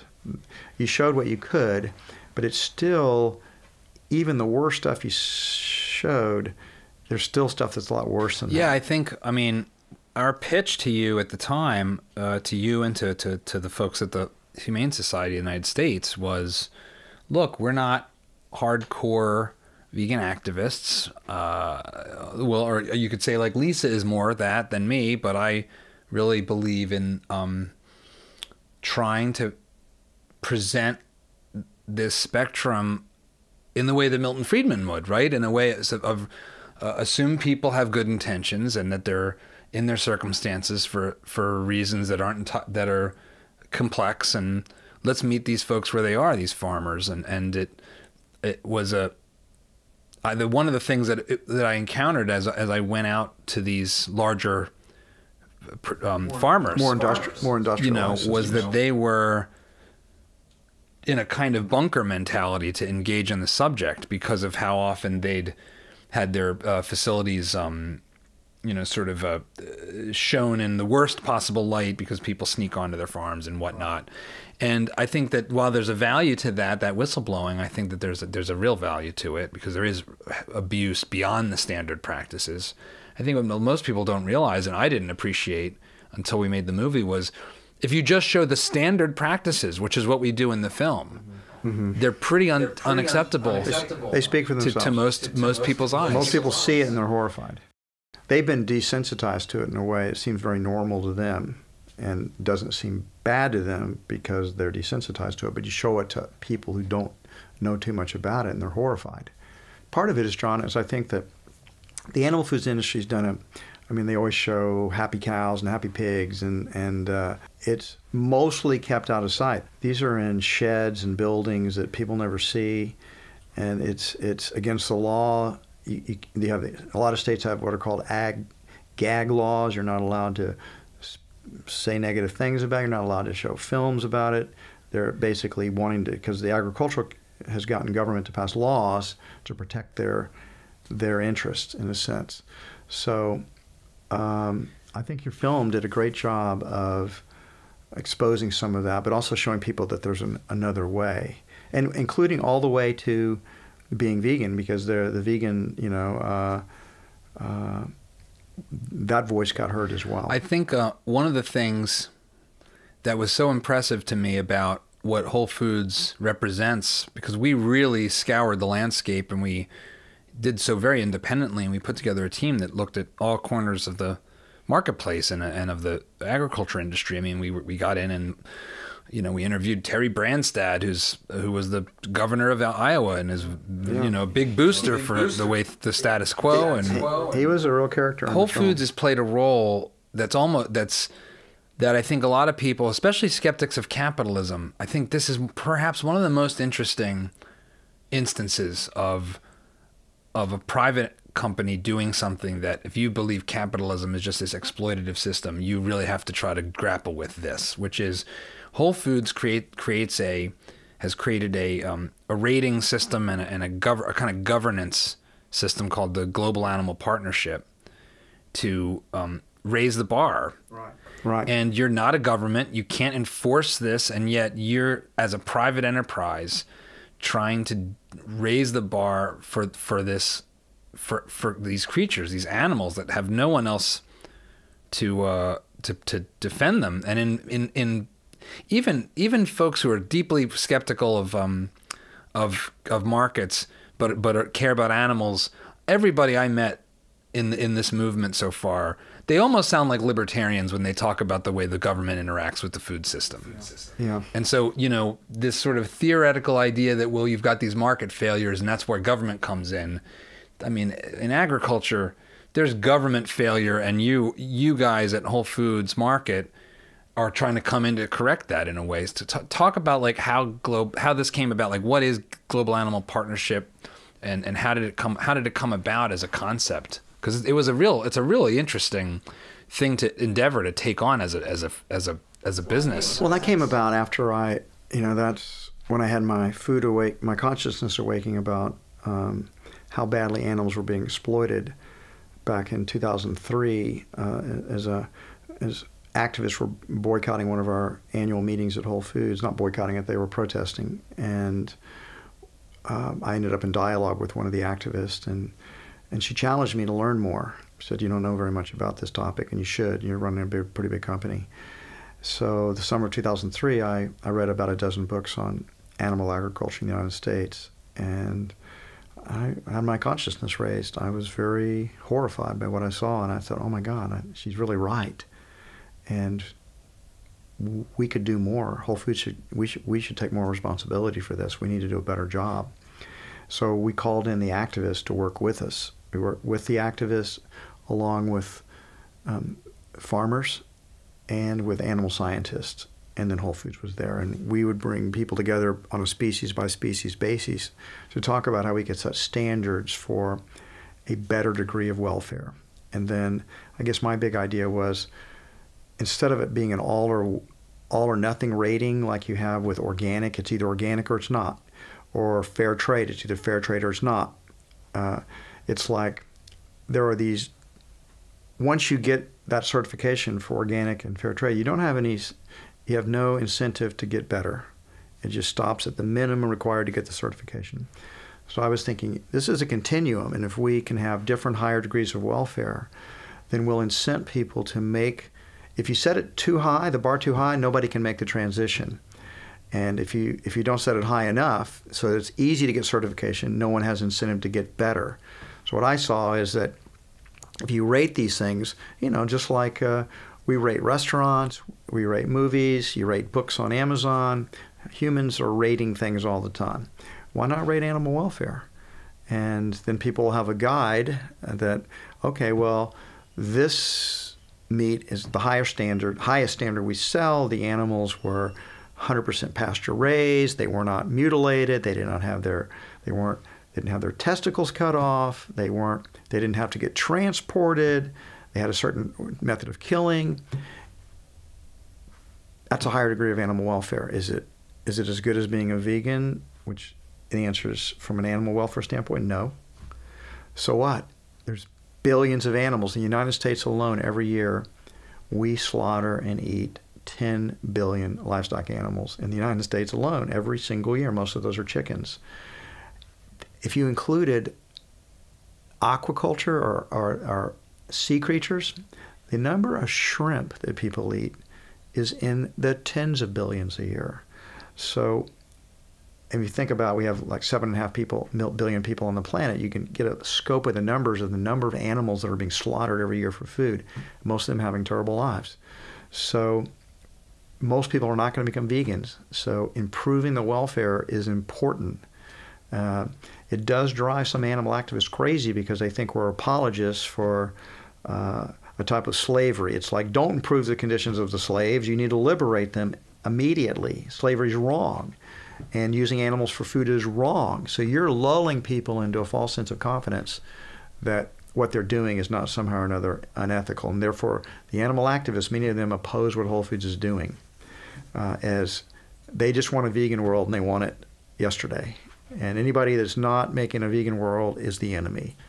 So I've been attacked a lot by animal activists. It's one of these things where, and I feel like we've seen it more and more. I'm finishing up the Jonathan Haidt's book and Greg Lukianoff's the Coddling of the American Mind, and he that's on my list. It's really good. It's really good. And at one point he's talking about trying to understand the behavior that you see on college campuses of this sort of demonization of people.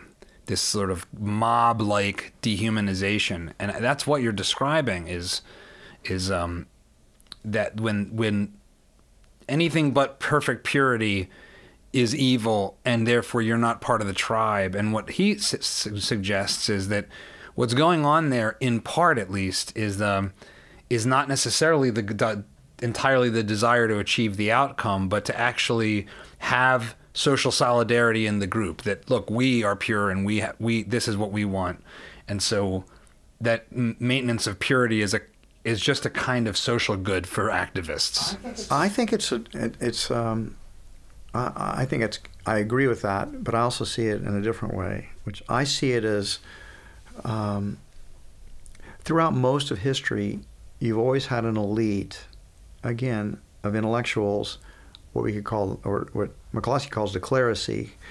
But in most history, these intellectuals showed up in the religion, and that was the path for them. And they would they'd have dietary prohibitions, they'd have speech prohibitions, they'd have all these requirements of how you worship, and if you didn't do it, you oftentimes were killed. And we had, in the Enlightenment age, as we liberated ourselves from the traditional religions, we had this, freedom of speech, freedom of thought, freedom of religion, and that's being pushed back against now. And basically, that clerisy, that intellectual class, really wants to control the way people think, the way they eat, the way they worship, what they can do, what they can say, and so it's coming back, but not in the form of an official organized religion. It's coming back in the form of ideologies such as radical environmentalism, climate change, justifying the worst kinds of tyranny to save the planet from the worst, because we're doomed unless government takes everything over, or you can't eat these things anymore because it's causing damage to the environment. You can't say these things because it hurts people's feelings. So you can't ask somebody out on a date because she takes that she can interpret that as you've had an uninvited sexual advance. So they're trying to come up with a whole new set of tyrannical rules for speech, action, behavior that would rope people in again, just like they were roped in for most of our history. The reality is that when people want to control other people, control what they eat, what they think, what they say, what they do, whether they can own guns, where they can live, their entire lives, what they can say, what they can think. It's a very bad trend. It's completely against the Enlightenment philosophy. And there needs to be pushback. Otherwise, the campuses have pretty much been taken over by it. And now it's trying to apply it to the rest of society. It's concerning. So to take us from that side to end on a high note, I want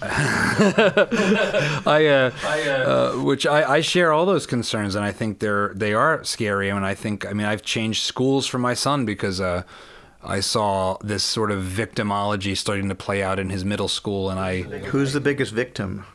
Whoever is the biggest victim wins. And it's and the Jonathan Haidt book, and again, talks about this sort of fallacy of the world is a battle between good people and evil people, but on your cover of your book, and we'll end with this, you have a spiral, and you introduced me to a concept called by a philosopher, I guess you could call him, Don Beck, called spiral dynamics. Mm-hmm. And it seems to have had a real impact on the way you think about the kind of sweeping progress of society. Mm-hmm. Why is that spiral? What does that spiral mean to you, and where are we headed in this sort of spiraling evolution from your perspective? Basically, and also the work of Ken Wilber and other integral philosophers, Ken Wilber, Steve McIntosh, Carter Phibbs, people that have written in detail about that basically consciousness moves in as a spiral. It's almost, you could call it a stages, but I think a spiral is a better metaphor. Because in a lot of ways, evolution seems to move in spirals. And so the simplest way to understand it without going into too much depth, because but the three dominant cultural developmental paradigms that exist in the United States that are the root of the cultural wars is one, you have, and these things, both cultures and each individual moves through their own stages of development. And the first one is, not the first one, but the first one I'm going to mention is what we might call traditionalism, where traditional religions, traditional politics, traditional lifestyles that have been passed on from generation to generation to generation, they would be. And if you assign a color to that, you'd call it, that's called the blue meme or traditionalism. And it's, I mean, oftentimes seen in small towns, seen in evangelical religions or more traditional religions, and kind of provincialism or conservatism, small c conservatism. Yeah, small c conservatism based on, family. We've always done it this way. Yeah, but it's a good thing. I mean, there's a beauty in traditionalism that we should never lose, even though you may move on to additional places in your own evolutionary journey as a person and as a society. But there's a beauty in traditionalism that we need to preserve. And then, but of course, there's a dark side, a shadow side to traditionalism, which is sort of a tyranny of thought, where you had witch trials and people weren't allowed, they were just completely controlled. Trade unionists burning down your house if you came up with a better way to make shoes. Well, I don't want to get into a trade. Or the old I'm going back to the guilds. Yeah, exactly. So then, with the Enlightenment and with the birth of reason and capitalism, we had and the United States was the first great example of throwing over the traditionalism to move to a more modernistic, a world where we believe that rationality and reason and science, and it basically was a rejection of traditionalism to say that I'm not going to take things from authority because a priest says it, or because the president says it, or because anybody says it. It's either science supports it, it's either reasonable or it's not. And revolution. Exactly. But it was a revolution of ideas, and there were political revolutions that went along with that, but it was really a revolution of ideas towards reason and liberty and progress. The modernistic age, which is still a very important impulse and still the dominant paradigm in the United States, is success, achievement, meritocracy. This is still creative destruction.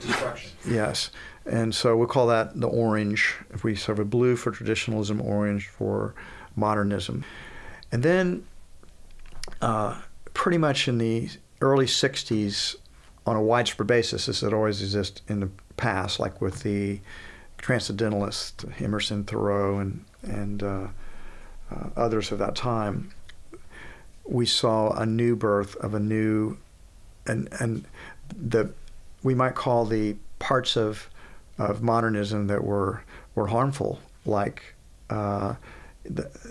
throwing out any type of spirituality as superstition and nonsense, logical positivism, reductionism, an over-reliance on the shadow side of modernism is this lack of consciousness, and it's like so the environmental destruction that was occurring through unfettered industrialism without any checks and balances on it. So the counterculture that came up in the 60s was what we could call postmodernist. They began to question. Well, I was definitely strongly postmodern, and it was a counterculture rejection of a lot of the things that were taken for granted in the modernism, to be free in the way you. Remember, the 50s was a very conformist time. The organization man, as people were just trying to fit into this. The interesting thing is a show like The Man in the High Castle. This is a great example of people. There's traditionalism and modernism there. The postmodernism is not very well developed in those Nazi. You could kind of say, in a way, that socialism, as defined as sort of central planning of the economy, and eugenics are both the kind of materialist modernism taken to its extreme, right? I think so. There's nothing that says socialism can't be from a different state of consciousness is not always from a postmodern state of consciousness at all. And Soviet Union was not postmodern in their consciousness. Because postmodern really does believe in individualism. It believes in liberty and freedom, and you do your thing, I do my thing. That was a big part of that energy. Sort of a subjective value of the world. Now the dark side of postmodernism is manifesting right now with the environmental hystericism, people becoming hysterical, or the speech codes, the control of the campus, thinking.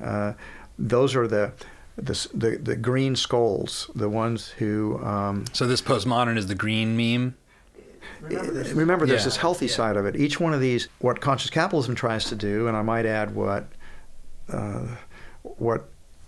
working with two of my friends, Steve McIntosh and Carter Phipps, in the next book, The 12 Virtues of a Conscious Leader, are going to try to do is, we believe there's the consciousness wants to evolve to this next level in a more widespread way. So when the American Revolution occurred, maybe 10% of the populace was modernistic. Most were traditionals. But that core of the Thomas Jeffersons and the Washingtons and the Franklins and the Adams and the Madisons, and these were definitely modernist. And the United States was the first modernist society. So slavery was definitely a traditionalist institution. That's correct. Slavery, which is condemned by, virtually everybody now, but was seen as quite normal throughout most of history. It's very well documented. Slavery has been with the human condition, even going back into the Paleolithic times. When you'd conquer another tribe, if you didn't kill them, you'd turn them into slaves. When you couldn't have that many slaves because you were moving around all the time, but you had some slaves. And it was modernism that began to break the chains of slavery. Make no mistake about it. It's modernism that broke slavery. And as the modernists, because modernism believes in the Declaration of Independence, is one of the great modernist documents of all time. We believe these truths are self-evident. All men are created equal, and the pursuit of happiness is the Declaration says it so well, and Lincoln reaffirmed it with his Gettysburg Address when he kind of catch the higher purpose of America in the Gettysburg Address. The Declaration of Independence and the Gettysburg Address both kind of address, I think, the deeper, higher purpose of America, which I hope is another book and that one down the road. But anyway, the integral thinking is one that recognizes all of these various stages in our consciousness, and you do move through these stages as a spiral. They're all valuable and they're all important, and they all have their unique contributions to make. What we can't have happen is one or the other one completely dominate. That we need to see that it's okay for people to be in a traditional religion and cling to their guns in religion if that's who they are. What's wrong with that?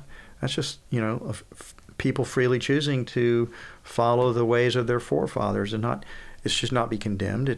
But they shouldn't have the right to force that on everybody else either. And modernist, if you want to be atheistic and you want to be a rationalist and you want to be reductionist and you don't believe in all these other things that a postmodernist might believe in, fine, great. You should be free to do that as well, but you shouldn't be able to force modernism on everyone else. Same thing with postmodernism. Now we're seeing if you think people ought to be more sensitive and they should be vegan or vegetarian, or they should be more environmentally sensitive to intersectionality. Exactly. That's all free. You want to change your gender? Fine. Great. But you shouldn't force everybody else to not be able to say what they think and feel in society just because you don't think it's appropriate. So in a lot of ways, and I would argue, is that libertarianism has been associated with modernism. But I have a vision of libertarianism, which has been called by my critics in the libertarian movement as left-wing libertarianism. I don't think that's accurate at all. I would like to think it's more of an integral libertarianism that recognizes the value of all of these stages of development. They're all good. They're all valuable. They all have toxic elements to it. And we need leaders. I'm waiting for that political candidate to emerge who I would say is... If Obama was postmodern, Trump is not integral. Trump is a modernist. Maybe even a pre-modernist. Right? When you say, I think Trump's a really pretty hardcore modernist, to be honest with you. I don't see him following any traditional religion. Yeah, that's true. He appeals to those people because he knows he can speak to that language, but I think he's really a modernist. And but someday we will get a leader who's an integralist who's moved past postmodern, has got traditional elements, modernistic elements, postmodernist elements, and has integrated them into a very healthy state of consciousness, because that's what we need. Otherwise, until we get that kind of leaders, we're going to have these wars going on between the postmodernists, the modernists, and the traditionalists. And the struggles are getting more and more vicious. And it's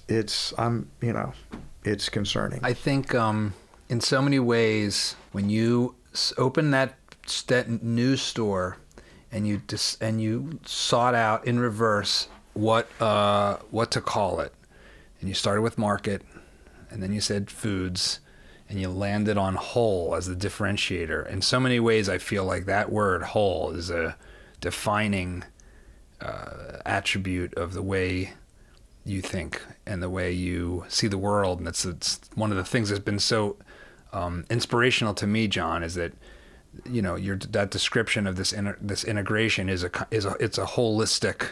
There's a holism to it. We need to love each other, and we need to respect each other, and we need to have a little more compassion for people. Stop judging everybody just because they see the world differently than you do. We need more tolerance. We need more acceptance.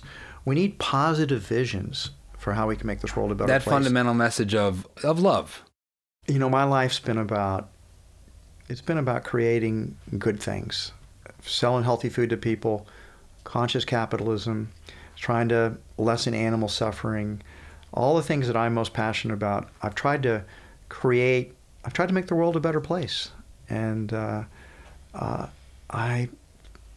there's a lot more work to be done, obviously, but it'll have to be done by generations that come after me, because I'm not done yet, but I'm on the last, any way you slice it, I'm in the last third of my life. There's just no way to think of it in any other way.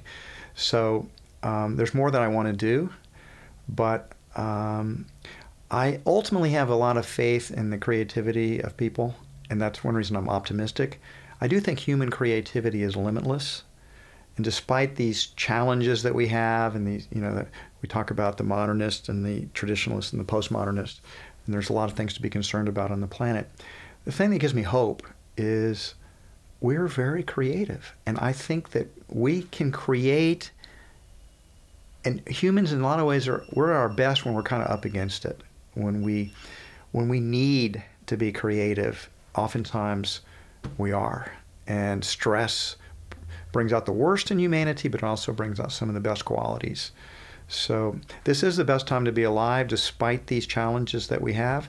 It's not a time to be complacent, but it is a time that we need to continue to create.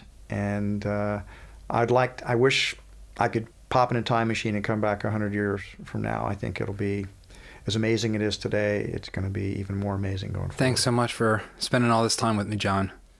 Thanks. I hope you edit this a little bit. Lightly. Yeah. All right, John. Thanks.